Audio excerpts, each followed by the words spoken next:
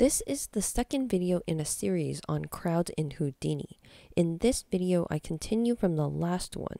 The last video focused on setting up agents in the scene, and now this video will take those agents and plug them into a Dopnet to start cooking a crowd simulation.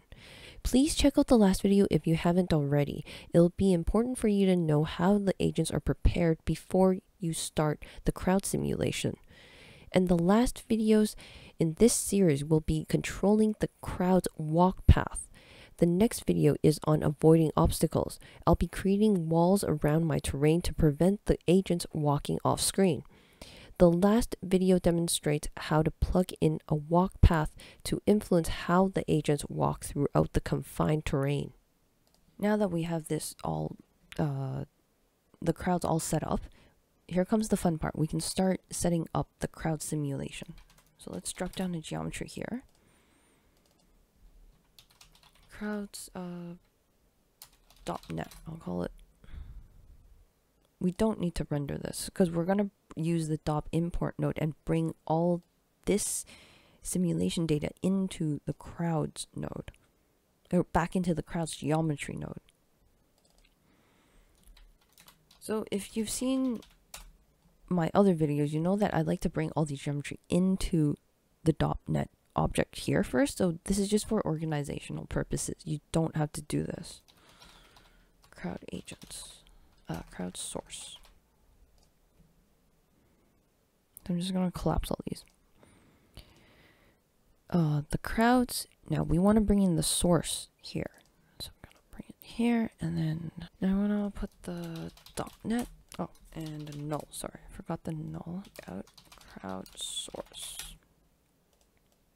So since we're trying to build a crowd simulation, we need the corresponding crowd solver. We'll probably need gravity, so we can hook that up here. I'm just gonna set up everything that we know that we need. And every single time we use a crowd, we have a solver, we need the respective object. So we have a crowd object. Just like if you're doing a flip simulation, you have a flip solver and you have a flip object. Now we also have to bring in our walk cycle. So in crowds, there's something called a crowd state. So we're gonna name this walking because that's the name of our state. So it'll pick up. So in this crowd state here, it has a $OS, which is the name of this node. And since I've renamed it to walking, the word walking will be the value for these parameters. $OS is a Houdini expression that gets the name of the current node and uses that as the value for these parameters as the name of the state and as the name of the clip. So it's important that we named it correctly over here.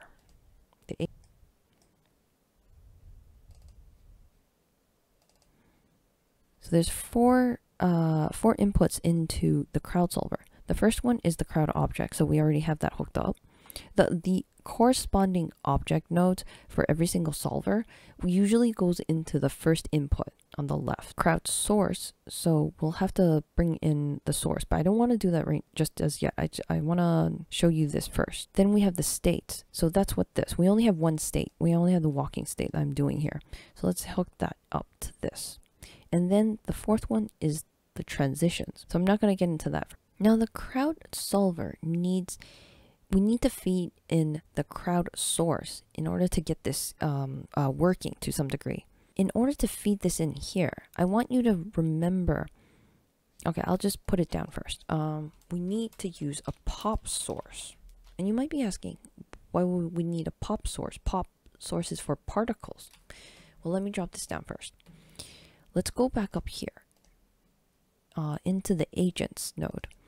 This agent is converting our mocap animation to one point. So we only have a single point. It's actually packing the geometry of this mocap, which has like a ton of points, into one packed point. So really Houdini is only dealing with one particle. That's how it's able to optimize the simulation. So it's for faster performance. Now if we go over here into the crowds, which is where we set up all our crowd sourcing. Let's take a look over here. I'm gonna have to make these points bigger. Okay, so we can see here that each agent is only represented by one point. So if we dig deeper here, we have crowdsource. We have 163 agents. Now that's because we painted this. Let's disable the paint. Now in the crowdsource, we have chosen 200 agents. Let's put 50. If we come here and look at how many points we have exactly 50 points. So everything that the crowd solver is dealing with is in points. Now you might be thinking, so how is that relevant to anything? It's represented in points. So let's go back in here. That means all the pop nodes, or at least most, like almost 90% of the pop nodes, are compatible with the crowd solver. So this ends up being really cool when we start manipulating the forces in the crowd state, where they walk or where they cannot walk. So let's hook this up first. Let's hook this up to the crowd source and set up the pop source. Now here we want all geometry because we want to pull in the crowd geometry. Use parameters. Let's choose the SOP, which is, if I go to the crowds.net, so that's what here, and then I'll have this listed conveniently right here. So this is something I like to do. I like to list everything over here. So I just wanted to show you, that's this. So crowd.net, that's this. I'm going to choose this, accept, and we have a blob. So the reason I'm having this blob is because my crowd state is picking up the wrong agent clip. If I go like this, walk, it'll pick up the right one. Now I'm going to show you why. If we go all the way up, now this goes back to the agent that we were preparing in our mocap. So when we have our agent here, this agent node here is the one that converts our mocap animation, the raw animation data, into an agent, into a packed point. You can see here, it bakes it into a clip name where we called walk. Now if I put this as walking, it'll be consistent with the agent clip that I have called it walking. Let's just choose walking as well. So this will ensure that everything is named the same thing. So this makes it a lot easier. But this is the one that gets baked. So this is the one that the crowd solver is looking for. This one is the one that it's renaming it to a different clip name. I would just name it all the same. If you're gonna go like walking, just name it walking everywhere. At least for when you're preparing your agent. So let's go back to the crowd.net. So now it's working properly. So if I put walk here, we're gonna get a blob. That's because I renamed it correctly now. So it's all named walking. So we're nice and consistent. So I'm just gonna play it and just see what happens. Ooh, so look what we're getting here. It's like it's emitting. It's like it's creating a stream of characters, instancing it all the way through. Now that's because we're using a pop source. So this is consistent to what you have in a particle simulation. You would feed in the pop source here, and in this birth tab here, we actually have impulse activation. So this is telling it, keep feeding particles from here. This is the emission source. This is where we're emitting more and more particles. Well, it makes sense if we were doing particles, but we don't want to keep creating new particles. In our case, the particle represents an agent. So we don't want to keep instancing the same agent over and over and over. Otherwise, we're going to have a stream of agents. If it was a stream of particles in a popnet, that would make sense. So how do we fix this? In this birth here, well, why don't we just put 0, right? That'd probably be the first thing that you come up with. Well, if you do that, nothing will spawn. Well, nothing's going to get born because we have 0. Activate, we'll start giving birth to the crowd, to our agents, if it is set to 1. And if it's set to 0, it's sort of like an on-off switch. If it's 1, it'll start creating new instances of our particles. in our case, agents. I'm just going to say agents. So what we want is to give birth once on the first frame. So what we can do is a Houdini expression, $FF, which stands for the current frame, which is the detailed frame. There is one that is $F, which is current frame. You can use that too. $FF is the frames in between the frames. It's the thing that you'll see when on the bottom corner of your screen when the solver starts cooking. It'll go like solving frame number 1.25. It's the 25 that you're gonna get when you put $FF. If you just put $F, you're just gonna get frame 1, frame 2, $FF1. So this guarantees that it will only give birth on the first frame and no more after that. So let's just play it. Okay, so we don't have a streaming army. We have one army. Okay, I'm gonna take this simulation and put a .import node over here, over into our crowds. Remember, this is the one where we're gonna be rendering, not the actual simulation. We're gonna take the simulation data and we're gonna extract it and put it into our crowds geometry. So this would be more organized. So what we need is a .import node. Now I'm gonna add more forces into the crowd and change the path of how they walk, but I want to get everything like working first.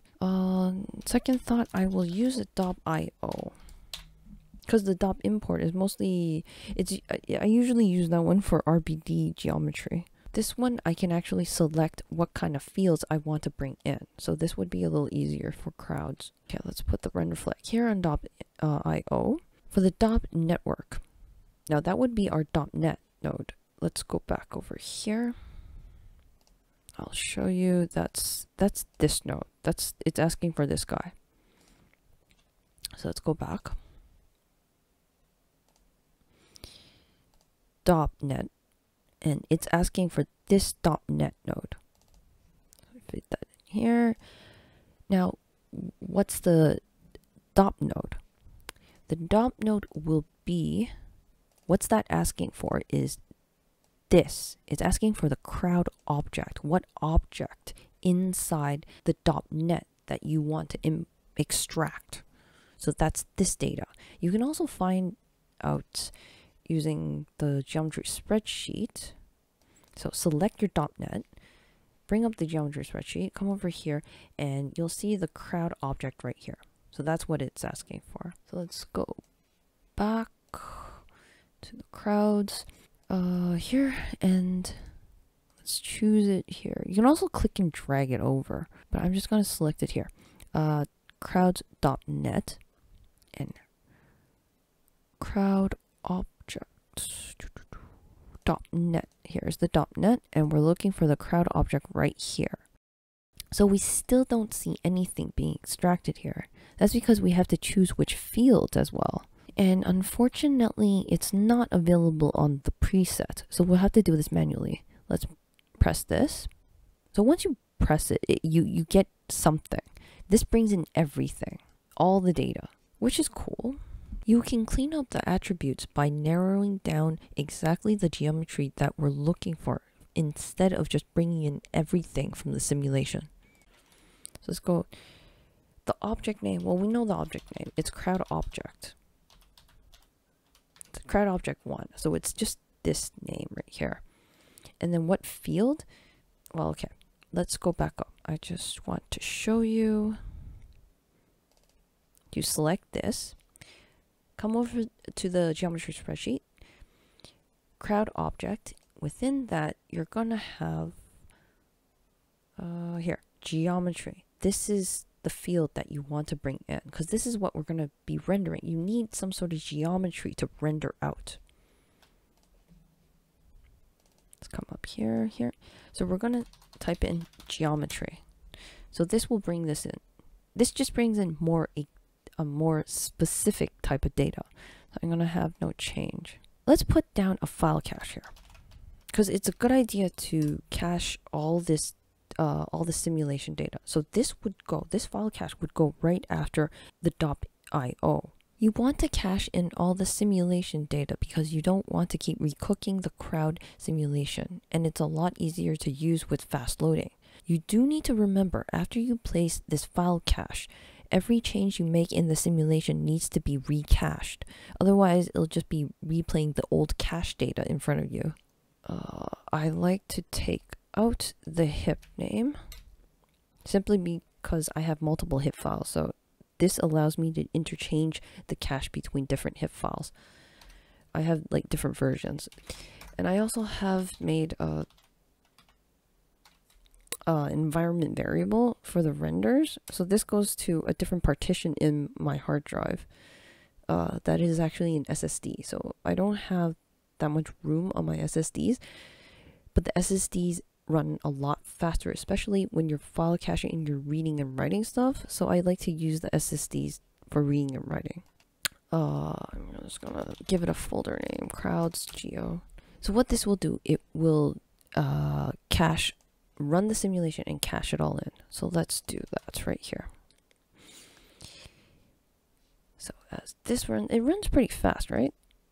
Okay, so we have a really simple crowd simulation working right now. Now we know how to get the whole crowd simulation working from scratch. We need to add a bit more complexity to the scene to make it more interesting. I'll be adding some geometry like walls to prevent the agents from walking all over the place. Please join me in the next video where I cover avoiding obstacles for crowds in Houdini.